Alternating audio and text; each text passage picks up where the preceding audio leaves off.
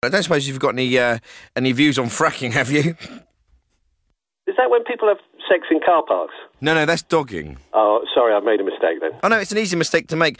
As I understand it, fracking is to do with collecting oil and gas and creating energy from areas where it wasn't previously feasible.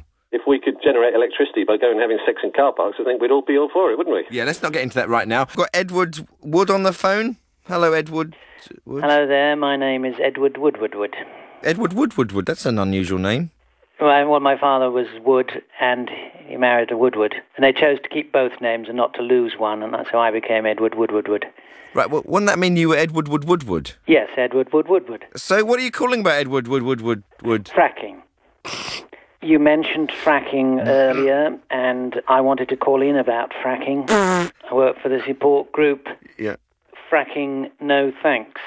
You were saying you didn't really understand what fracking was, and could someone explain it? Fracking is actually short for hydraulic fracturing. Oh. The idea is that there is gas and oil and other deposits trapped in shale rock, which is not a substrata rock, it's a surface rock largely, and it's only through fracking that you can recover the deposits. It's not been economically viable to mine these areas. And what you do in fracking is you inject under pressure liquids into the rock, which fracture it, hence fracking. Yeah. When you're so this fracking, does it causes a lot of gas, does it? The controversy, obviously, is that it's bringing mining into areas that wouldn't normally have mining.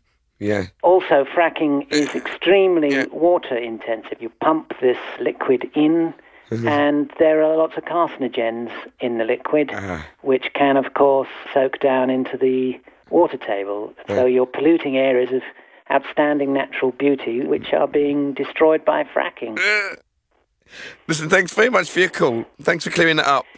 Well, it's very good to have a serious, sensible discussion about this. Yes, it is, yes. Thank you. Let's take another call now. Hi, Gary. Hello, who's there? Esther. I just want to talk about fracking. Oh, no, not a woman talking about it. There's a lot of talk about fracking, like it's no big deal, like it's, everyone can do it, it's okay, and fracking is a big deal. I don't think fracking should be taken lightly, because the reality is the kind of fracking we're talking about, involves penetrating very deep and forcefully. It's going to involve an intense build-up of pressure. When, it's hardly surprising when you consider the gallons and gallons of fluid that kind of fracking involves. And not only that, but this very deep, very forceful fracking. It's going to cause gases to escape. Sorry. I don't think people should take fracking lightly. No. We take it very seriously. Well, what do you think about fracking, Gary? I can't get fracking out of my mind, Yeah, I'm really worried about it. Thanks for your call. Bye. Bye.